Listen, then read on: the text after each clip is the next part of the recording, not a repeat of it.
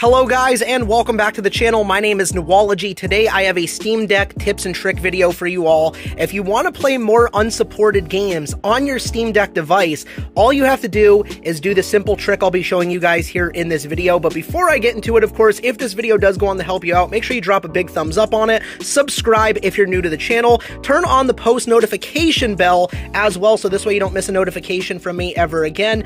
And without further ado, guys, let's get into talking about this. So, games like WWE 2K22, this will be very beneficial using this method, and I'm sure there's a lot of other games too. Now, there is certain unsupported games that will not work using this method. Like, for example, you still won't be able to play Warzone because basically with the Linux operating system and the anti-cheat measure that this game uses, it basically thinks you're cheating or whatever, so that's why you can't play this. But games like 2K22 that actually work, but just deal with the issue of actually crashing, and I'm sure there's a lot of other unsupported games, or they claim it's unsupported because they crash.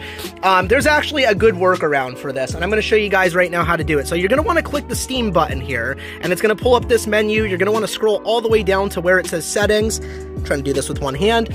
And then basically, once you're in the settings, you just want to go down to where it says Internet, and then you accept that, and then you go to offline mode. It says enter offline mode. Obviously, you just hit A on that, and then it will say enter offline mode. You just want to confirm that, and now you're disconnected from the internet. And I don't know why this actually fixes, certain games, but for example, 2K22 used to crash like heck when I was online. Soon as I did the offline mode method, the game ran perfectly fine. I didn't get a single crash. So this is something you definitely want to experiment with. If there's a game that you think could work, or maybe just crashes a lot, and you're just, desperately trying to get the game to work, try going into offline mode and see if that actually fixes the issue. Because like I said, it did fix the issue for me for WWE 2K22. I no longer experience any crashes or anything like that.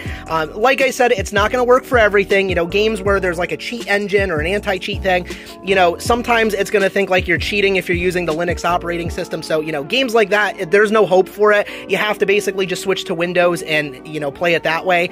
But for games like this that are just crashing, like 2K22, literally just enter offline mode and you're good to go. You will not crash anymore. So definitely give this a try with some of your favorite games that, are just crashing on your device, but you think there's hope for them. This method might actually fix that. So, once again, guys, if this video did go on to help you, make sure you drop a big thumbs up on it, subscribe if you're new, turn the post notification bell on, leave me a comment down below if this actually fixed your issue with one of your games you were trying to get to work, and that's basically it, guys. Take care, and see you guys later.